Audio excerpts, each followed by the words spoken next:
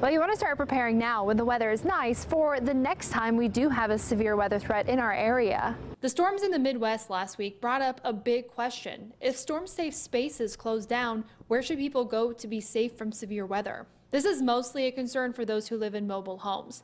There is no safe place in a manufactured home. No basements, usually no interior rooms away from windows.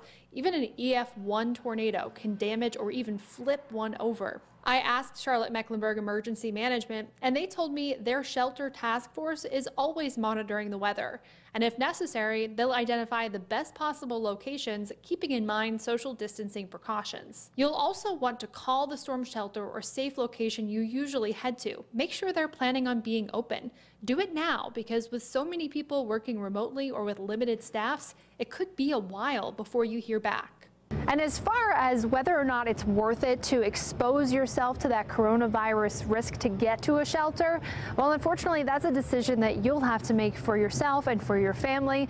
But keep in mind, in 2019, over 70% of tornado-related deaths happened in mobile homes. Back to you.